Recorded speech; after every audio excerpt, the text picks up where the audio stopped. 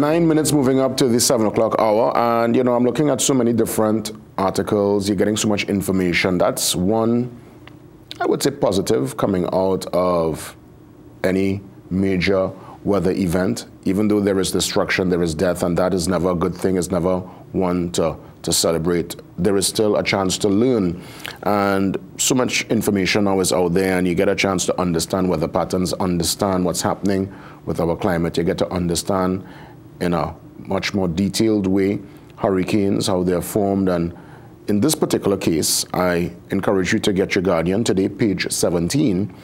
There is an article explaining why hurricanes spare Trinidad and Tobago. And this indeed, I must say, it's a great read.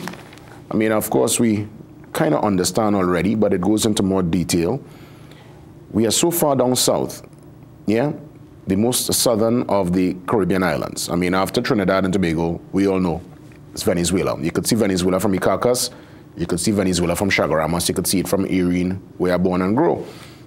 So because these hurricanes, of course, tend to go a bit more center, a little more north, it tends to impact our neighbors, the Grenadiers, the St. Lucias, St. Vincent, and the Grenadines, in this case here, Barbados, and they are kind of far easter.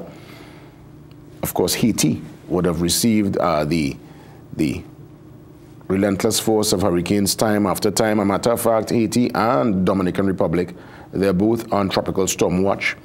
Jamaica, I go back to what they experienced with Gilbert back in the late 80s. I was very young at the time, but I remember the destruction. It was brutal, very brutal. The hurricanes that stand out to me in my lifetime, and I guess for those looking on, I'm sure you remember more. I recall Andrew and the destruction of Andrew in 92, Gilbert, which I believe was around 88, and of course the early 2000s with Ivan. That was the first time I saw personally the impact of a hurricane, because myself and Lisa Wickham, we went there. We were part of a media contingent, probably one of the first to leave Trinidad to head across to capture in real time what was happening. And when we got to Point Salines Airport, we got to Point Salines and we came out of that airport there, the Maurice Bishop, tears, the destruction was total devastation. A hurricane is not a nice thing at all. So it baffles me that man will be, again, by the beach, Lyman, Big Fat, almost waiting and anticipating a storm to come like it's some kind of excitement, like it's a kind of joke. No, this is not a joke thing. These weather events are very serious. Let's touch base with Kalain Hosein, our weather anchor, to give us the latest. Good morning, Kalain. Morning. Yeah, Kalain, I was just going into, my just speaking from my heart about the severity and the seriousness of these weather events, and it's not one to be taken lightly.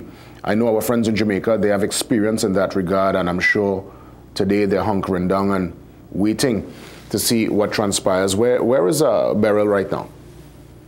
So Beryl is about 300 kilometers east-southeast of Kingston, Jamaica, and it is approaching the southern coast of Jamaica as it generally moves west-northwest, about 31 kilometers per hour. So tropical storm conditions are now likely affecting parts of the south coast of Jamaica with outer bands. Now, the perhaps good news with Beryl is that, it's been affected by strong wind shear overnight, and that should have caused it to weaken.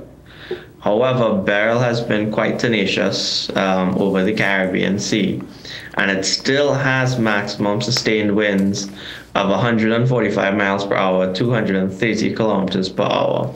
And to give you an idea of what devastation that can cause, Beryl moved across the Grenadines, Grenada, and the Windward Islands with maximum sustained winds of 150 miles per hour. So just 5 miles per hour less. And that is what it's approaching Jamaica with. And it's forecast to move just south of the island. You can see that forecast track on your screen. And then move towards the Cayman Islands later today, still as a powerful major hurricane. So major hurricane impacts are expected across Jamaica and the Cayman Islands over the next 24 hours. and both of those countries are under hurricane watches at this time. The National Hurricane Center explicitly forecasting storm surge to be between 6 to 9 feet across Jamaica, with rainfall in isolated areas up to 12 inches of rain. That storm surge is life-threatening, and that rainfall will likely cause flash flooding, severe flash flooding, as well as landslides and elevated terrain, especially across southern and eastern parts of Jamaica. After it gets past Jamaica, Cayman Islands, where do you anticipate, what's the trajectory really of Beryl? Where is it going next? Well, forecast models show that Beryl will continue moving generally west-northwest, and that's moving towards the Yucatan Peninsula of Mexico, where there are tropical storm watches in effect, as well as hurricane watches and warnings in effect as well. So you have hurricane watches in effect for still parts of Haiti, the Yucatan Peninsula on the east coast, and then you have tropical storm warnings in effect for parts of the Dominican Republic still to Haiti. And then you have tropical storm watches in effect for Belize. So the system is still moving west for now. And it should get there by Thursday night into Friday. Forecast models and the National Hurricane Center show, or at least forecast, that this wind shear that's been affecting Beryl for the last couple of hours is set to continue, leading to some gradual weakening, but it is forecast to remain a powerful hurricane as it moves towards the region, possibly still remaining a hurricane as it nears the Yucatan Peninsula, and that's why there's a hurricane watch in effect. And something else I want to draw your attention to on that graphic that you are seeing towards the bottom right, you're seeing a lot of clouds and bright colors that are moving into the Windward Islands. Remember that tropical disturbance we've been tracking for the last couple of days? The Invest 96? So forecast chances for that has decreased. Those showers and thunderstorms are now affecting the Windward Islands, north of Trinidad and Tobago.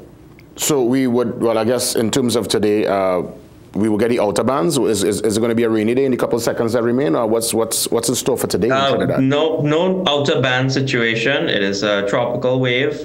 We are still seeing some showers move across mainly Tobago, but the strongest winds, heaviest rains moving across the Windward Islands, some strong wind gusts and heavy thunderstorms being recorded across Barbados right at this point in time. Okay. Well, Kalain, I want to thank you as always for the update, and we look out for more in the 7 p.m. news. Thank you. You're most welcome, Kalain Hosein, our weather anchor, giving us the latest. Let's head across to the 7 a.m. news update, and we come back with your Tobago Talks and so much more. See you after 7.